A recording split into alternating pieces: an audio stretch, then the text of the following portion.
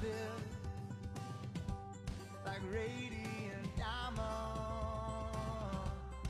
bursting inside us. We cannot contain. Your love will surely combine like blazing wildfire, singing your name. God of mercy, sweet love of mine, I have surrendered.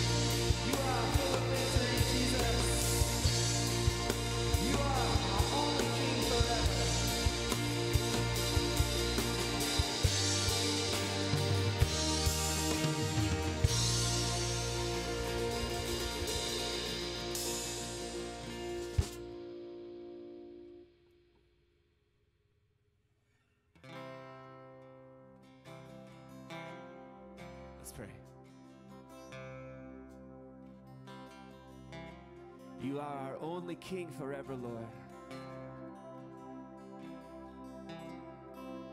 You are the King of our heart. You are our vision.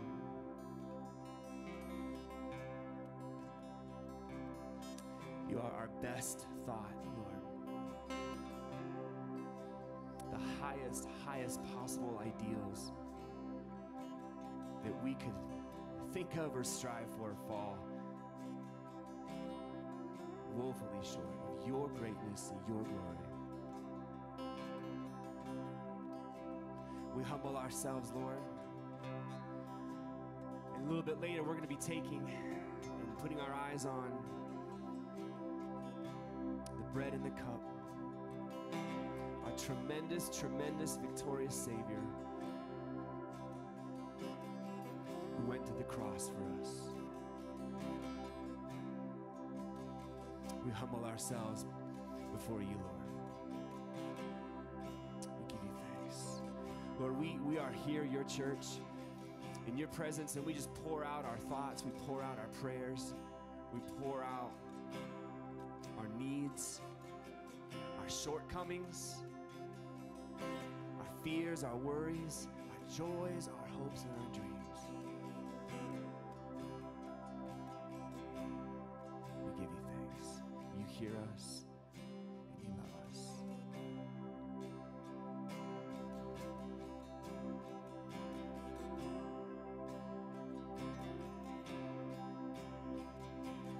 Be thou my vision, oh Lord of my heart, not be all else to me, save and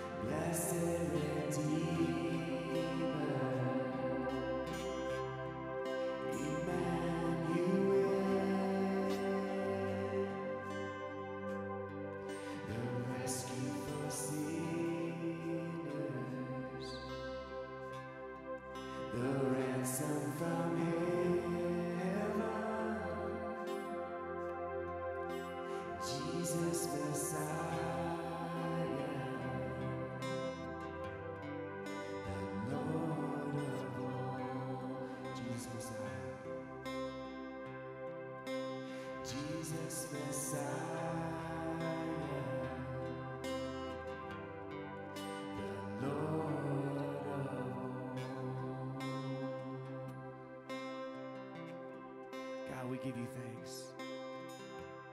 You are our vision, our greatest thought, our living and true Messiah. We give you thanks, God. What a creator, what a Savior we have. Amen. Have a seat this morning.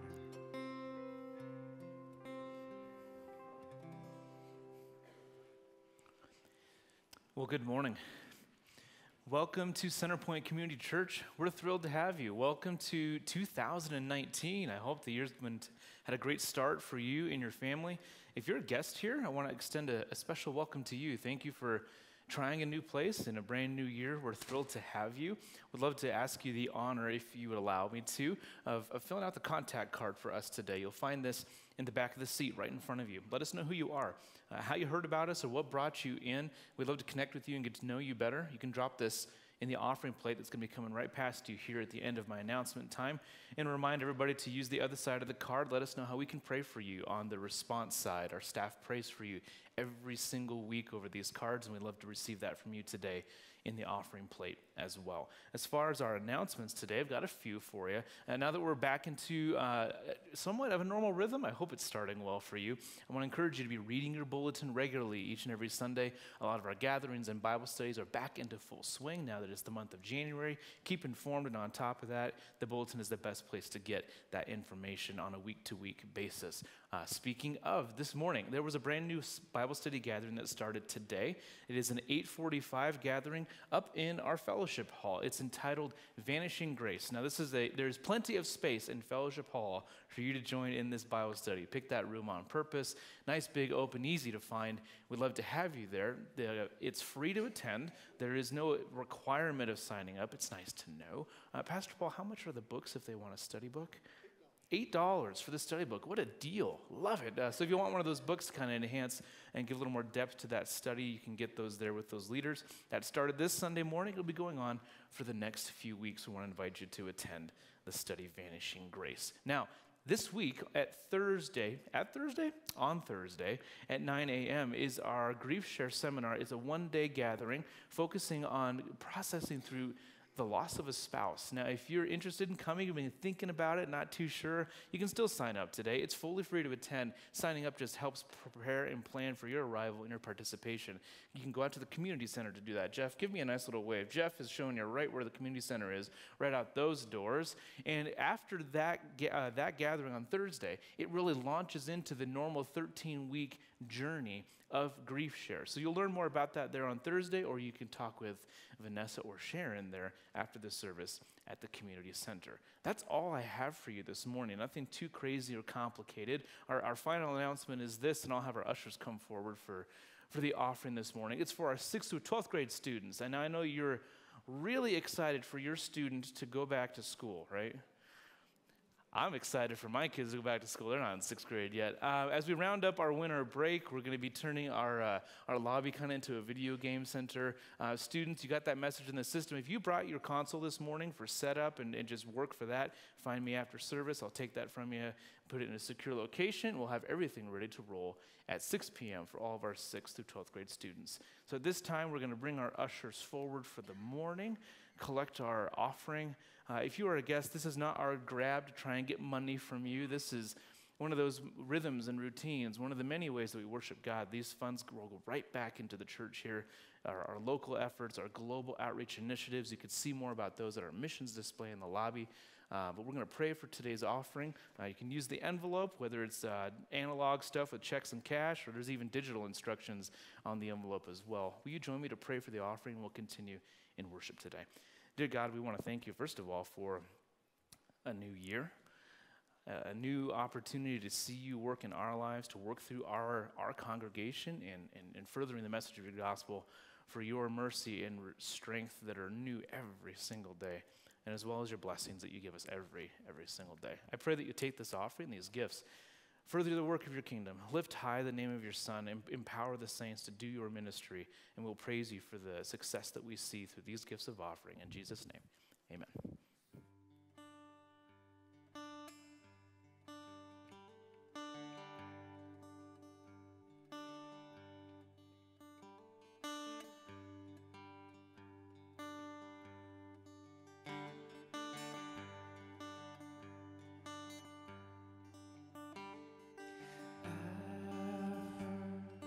Thousand stories to would think you're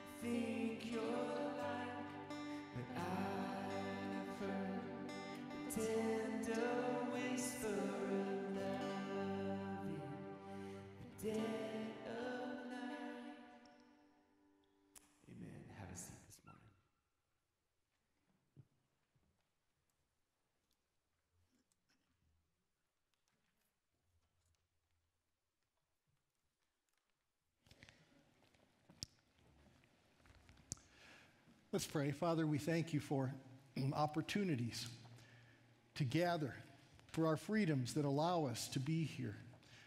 Lord, we thank you as well for the kind and gentle ways that you've dealt with us this past year. And oh, how we look forward to what you have for us in the year to come. We love you. Thank you again. In Jesus' name we pray. Amen.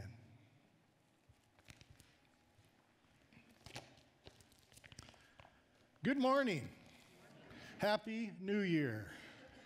Isn't it great to put that old year aside and look forward to what God has for us in this new year? You know, the new year is traditionally a time of high resolves and good intentions, right? Today, this is more imperative than ever. If there ever was a time to scrub the slates of our lives, to make amends for our mistakes, to confess and ask forgiveness for our sins, it is now, my friends. It is essential for us to begin everything, including this new year, with our God. Amen? Amen. Now, I'm sure I am not alone when I say this. There are some regrets that I have in things I've said, things I've thought, and things I've done this past year. How about you? Someone defined the whole feeling of regret as being sorry mentally for a misdeed or a mistake, but never choosing to do anything about it. King Saul in the Old Testament is a prime example. He regretted his wrongdoings, but he failed to right the wrongs, to change anything. A related feeling is the feeling of remorse, where someone is sorry both mentally and emotionally.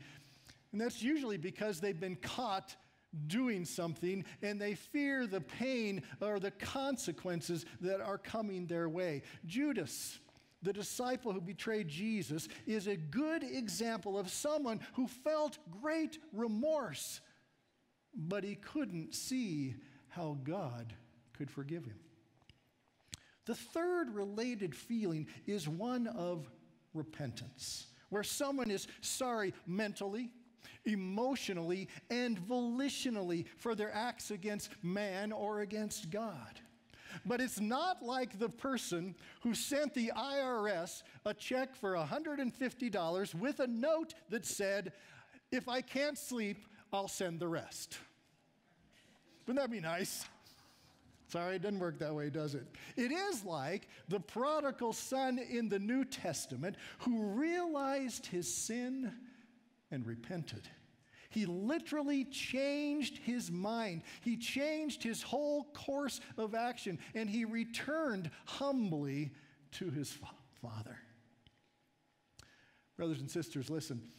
The curtain of time has come down on another year. No amount of agonizing over what we should have done differently will rewrite the witness of your life and mine thus far.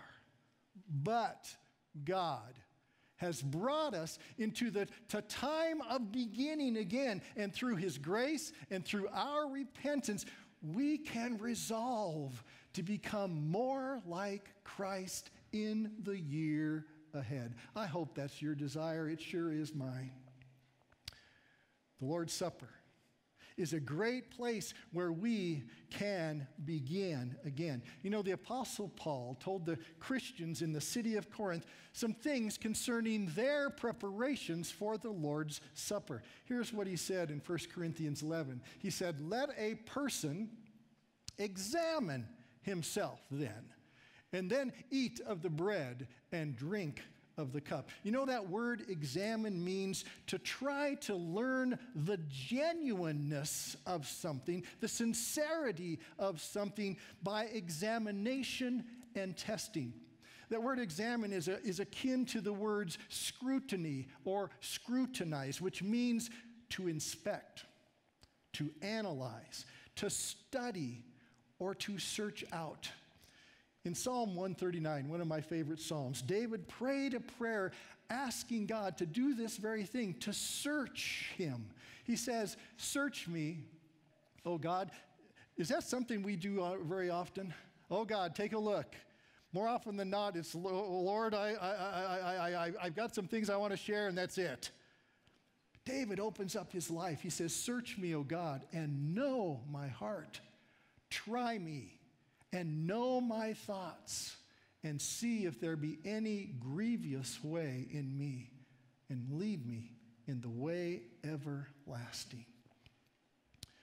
In Psalm, David prayed this prayer. He asked God to examine his heart, to reveal to him anything in his life that he needed to repent of, that he needed to make right.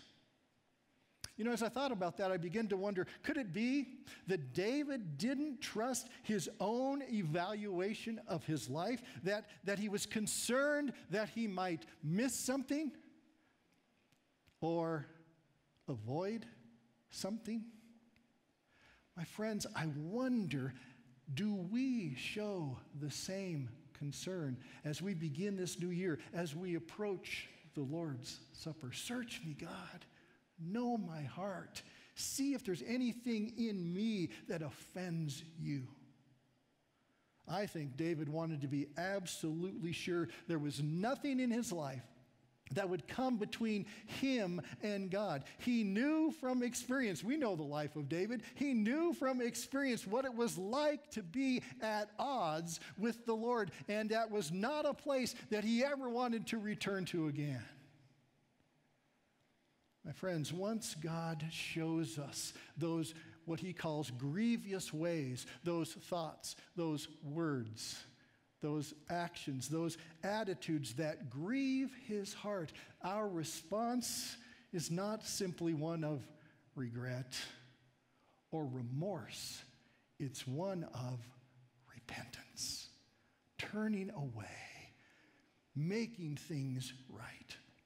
Jesus said in Luke chapter 5, "I have not come to call the righteous, but sinners to repentance."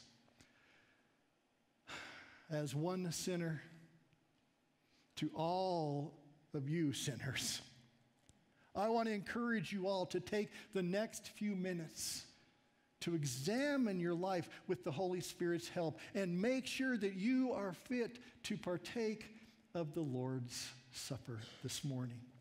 If for some reason you can't settle things with the Lord today, please let the elements pass you by, lest you offend God by partaking of something that you're not worthy to do. And if you don't know the Lord, I would also encourage you to let those elements pass you by as well. Let's go before him now. Let's pray.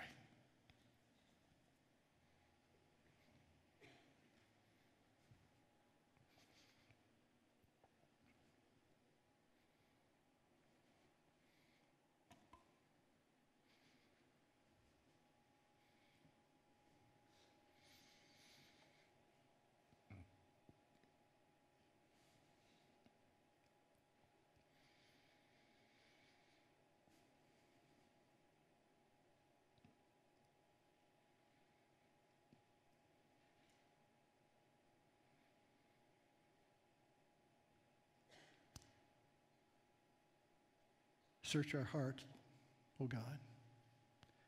See if there is anything grievous. Help us to make things right between you and us right now.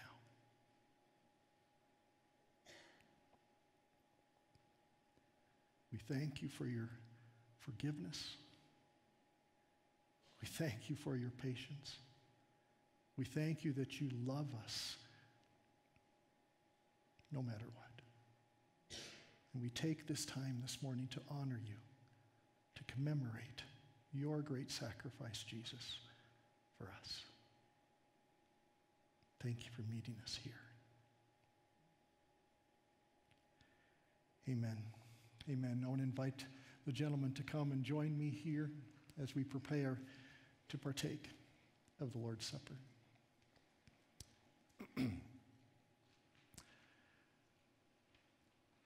You know, on the night that Jesus was betrayed, he took the bread and he broke it. And he explained to the disciples, "This is my body that is broken for you." Jeff, would you pray a prayer of thanksgiving for the bread? Let's pray. Lord, we come before you and we thank you for the representation of the sacrifice that was made on our behalf.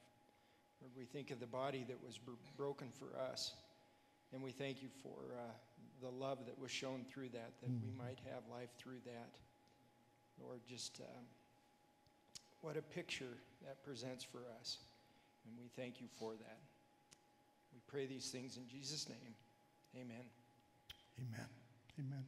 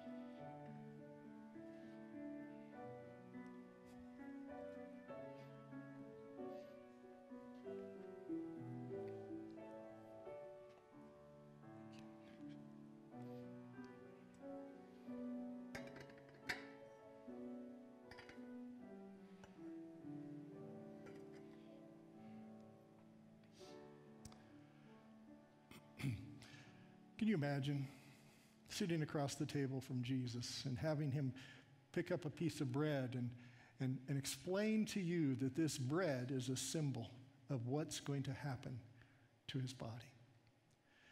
As we partake of this bread, may that impact our minds to realize that Jesus allowed the world, not just soldiers, but the world, to put him on the cross. But he did it for us, for our sins. He was broken.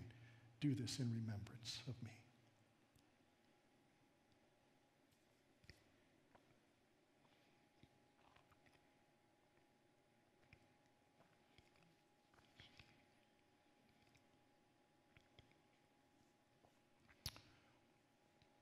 In the same way, after the supper, Jesus took the cup. Gary, will you offer a prayer of thanksgiving?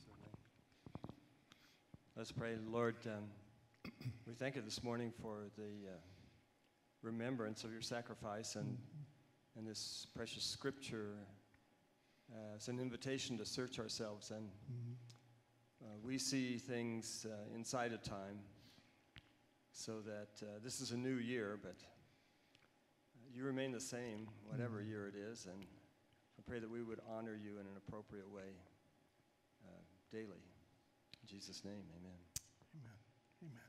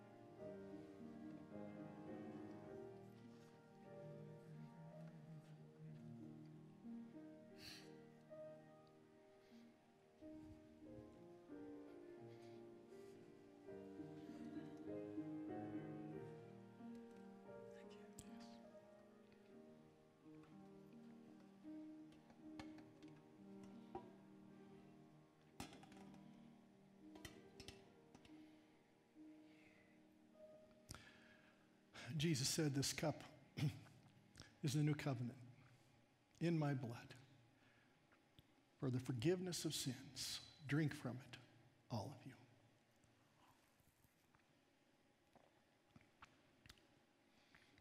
Amen. Amen. Father God, we thank you for putting this celebration into our lives to remind us anew and afresh that you came for us. You knew our need. We were lost in our sins and destined for hell. Yet you, in your love, came under the Father's direction to come into our world and to save us from our sins, to save us from ourselves, to give us hope that extends beyond this life. Oh, how we thank you. In Jesus' name. Amen. Amen. Thank you, gentlemen.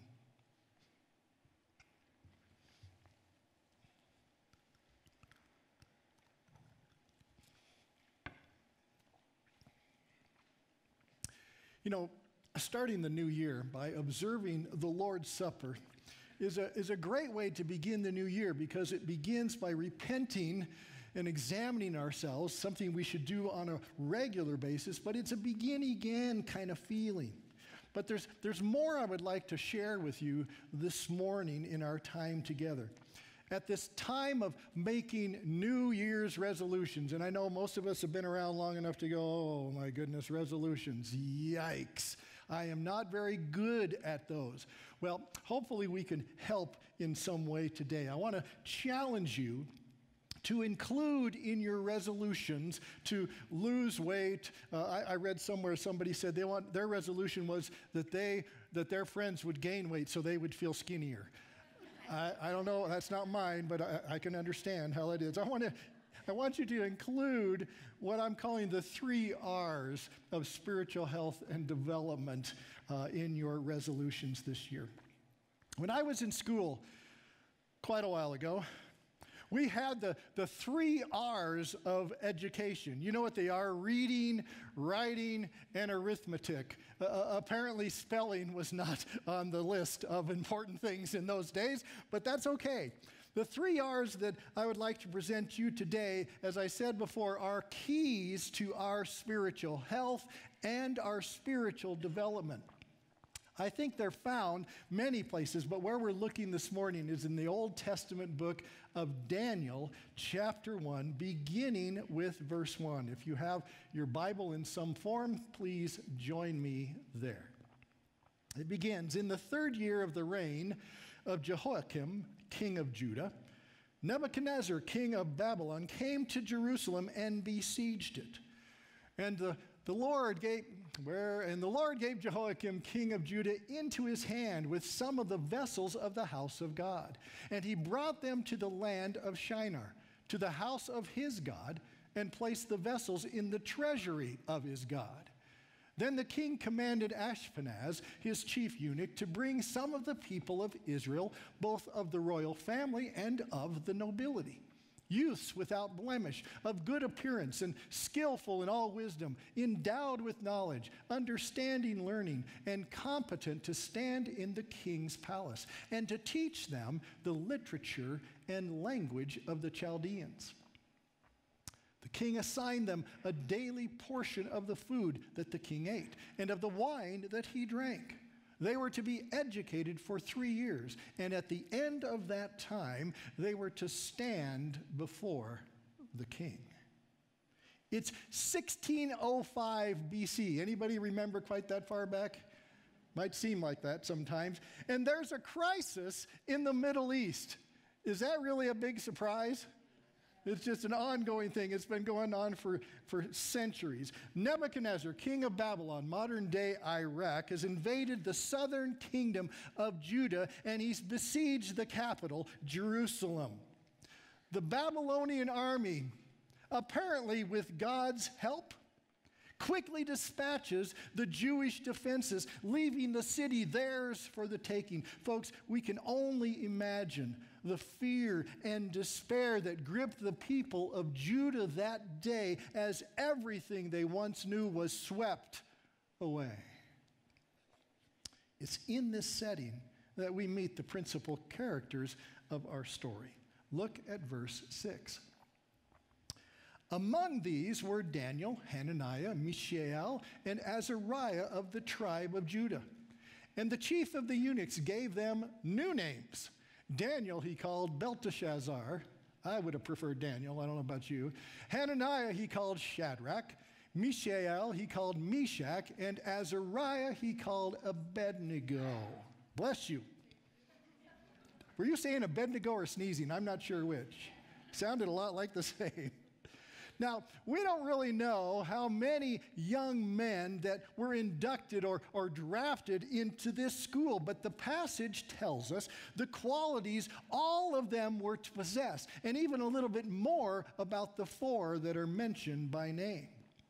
The first quality we see in these young exiles relates to their position in the culture. It's this. First of all, they were of noble or royal descent. That means they had all the best advantages the Jewish culture could provide. Schooling, good health, good education all the way around. They were also young men, likely teenagers around the age of 14 or 15. That's when the Babylonian culture liked to put young men into special training. They were in good health without physical defects. They were good looking. Whatever that means. I don't know what that means, but in that culture, they were good looking. They were above average students. I would not have qualified to get on this bunch, but some of you probably would. That means they were quick learners who were wise and knowledgeable in secular and religious education.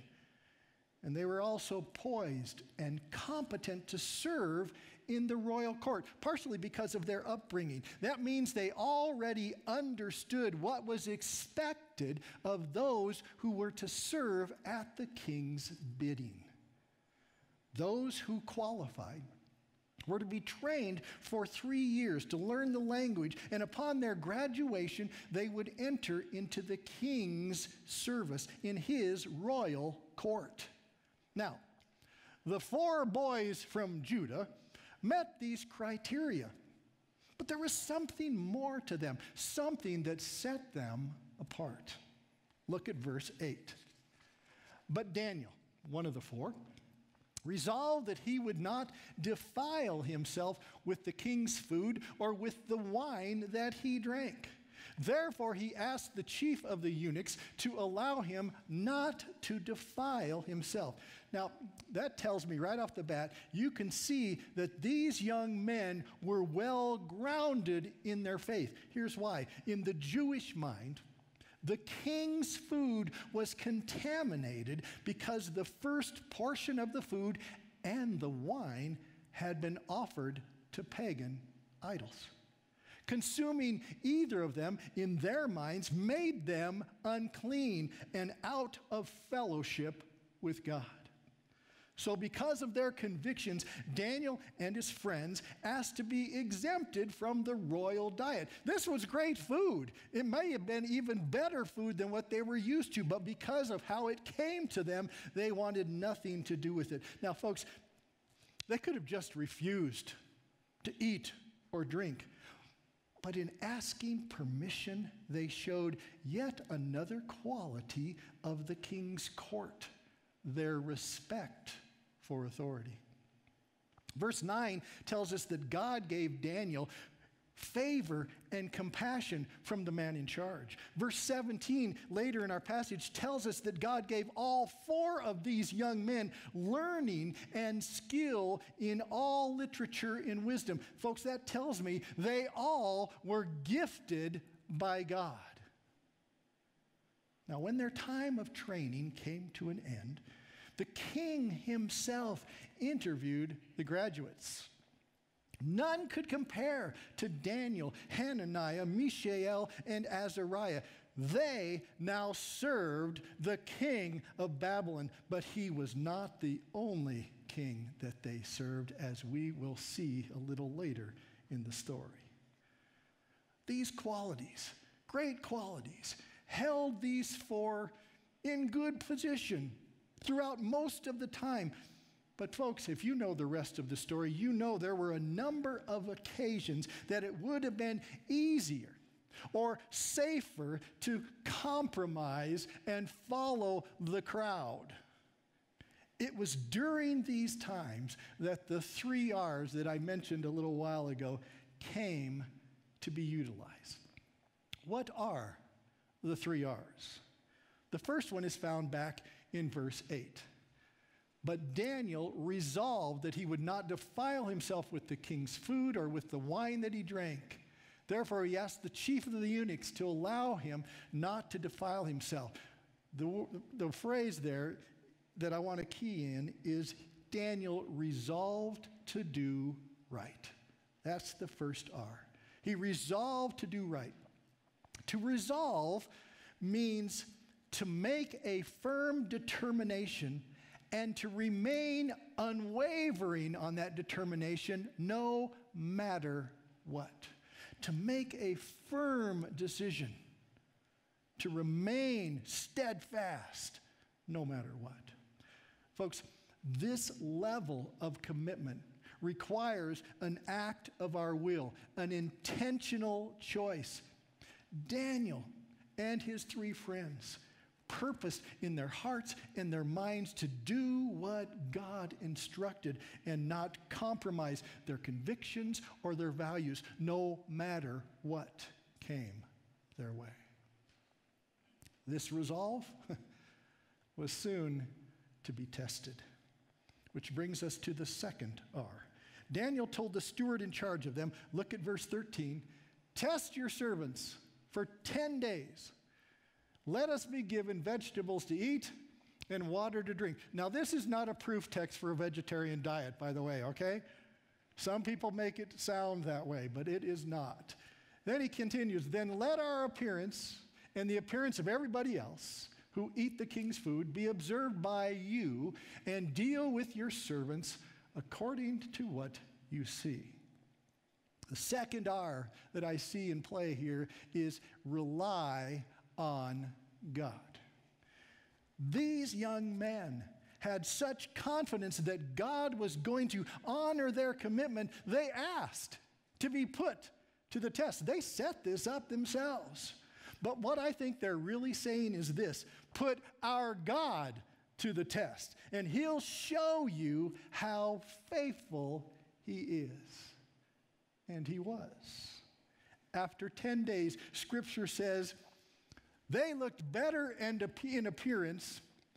I like this too. This is so real for the Scripture. They looked better in appearance and fatter in flesh, is what it says, than any of the rest who stayed on the king's royal diet.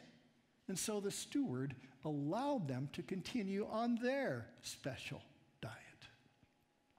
At the end of their training, the end of 3 years, all the trainees were brought before the king. Look at verses 19 through 20. And the king spoke with them. And among all of them, none was found like Daniel, Hananiah, Mishael, and Azariah. Therefore they stood before the king. And in every matter of wisdom and understanding about which the king inquired of them, he found them a little better, 10 times better. Wow. Here we discover the third R, receive the reward. They resolved, they relied, and now they've come to the place to receive the reward. Folks, God rewards those who are obedient and faithful to him. With God's help, these young men, 18 years old, rose to a level 10 times above their peers. And the king was, of course, greatly pleased with them. These 3 R's continued to serve Daniel and his friends in the years to come.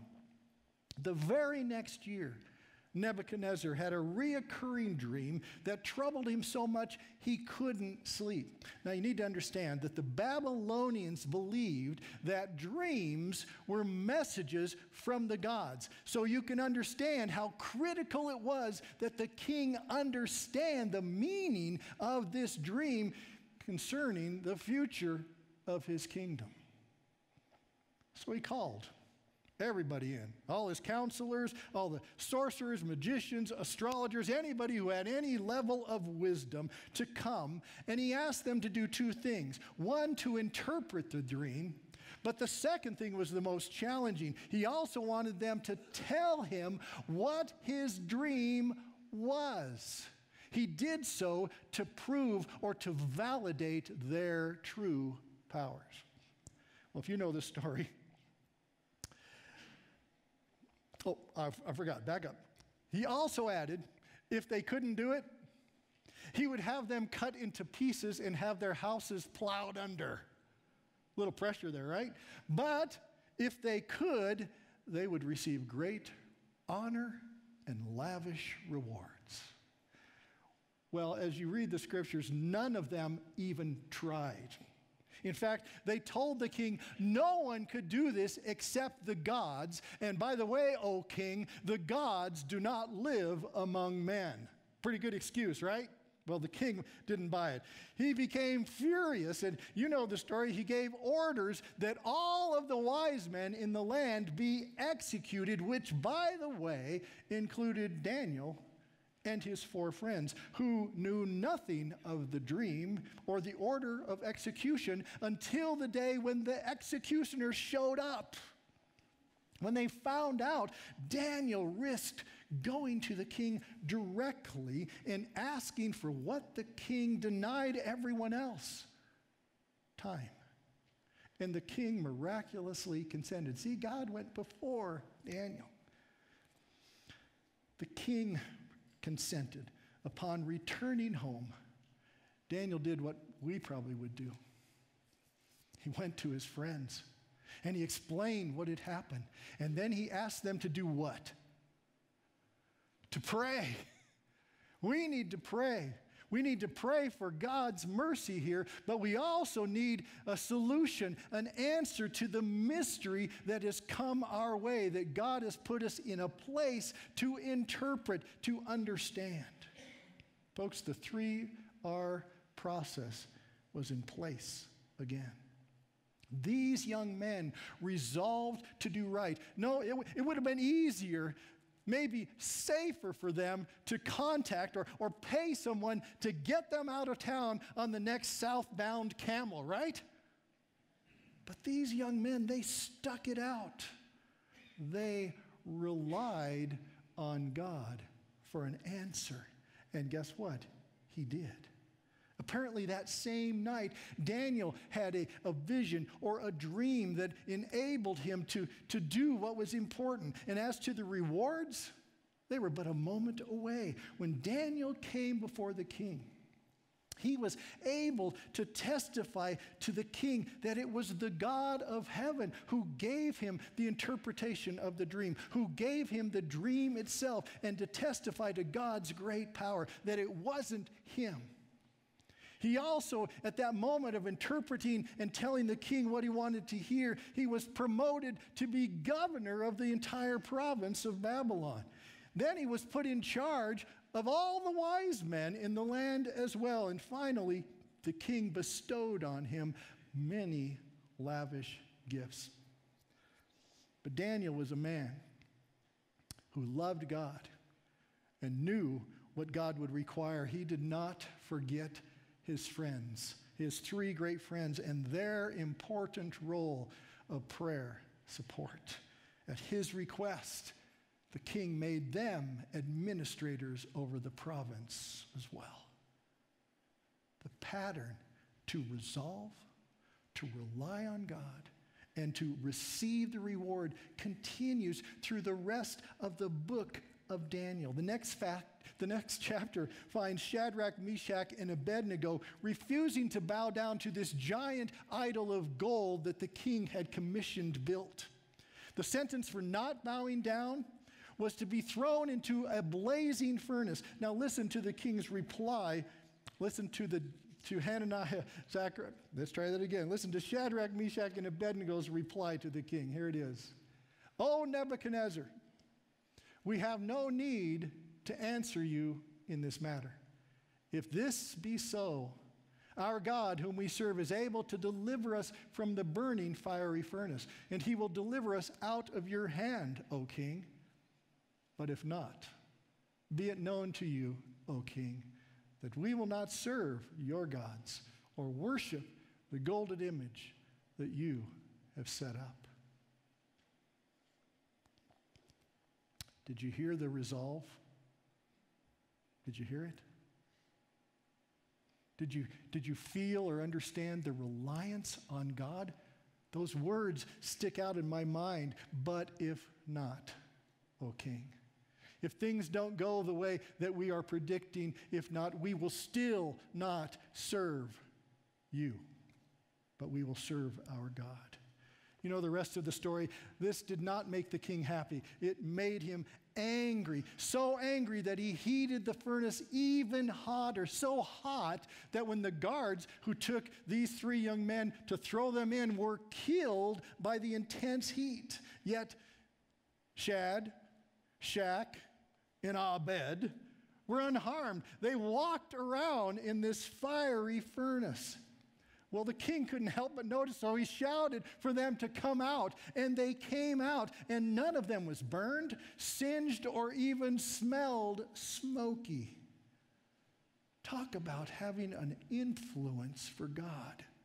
Listen to the king's response after witnessing this miracle.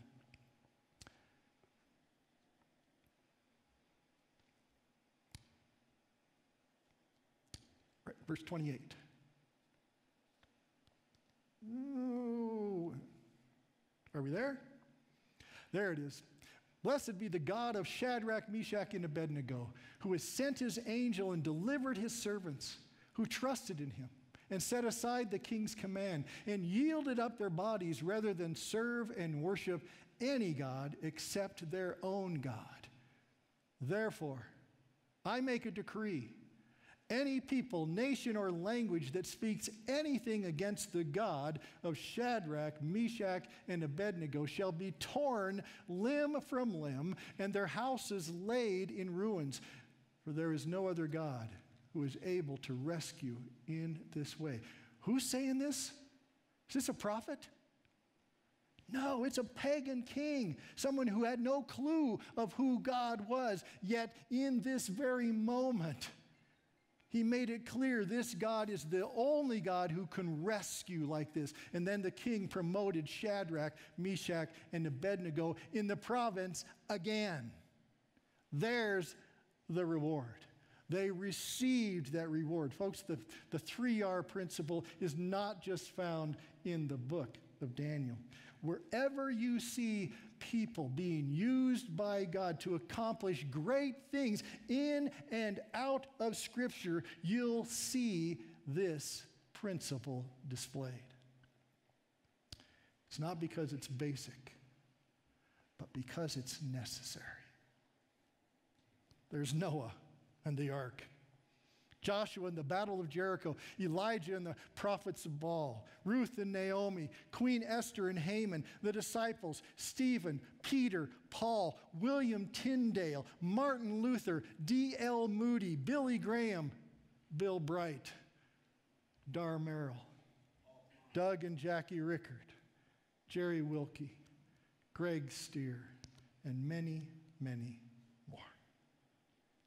All who resolved to do things God's way, who relied on him by faith that God's best was their best, and who received rewards in this life that only God can give, miraculous victories over evil, true joy and peace, fulfillment in life, a reason to live, a cause to die for, people's lives transformed, and a heavenly reward, and so much more.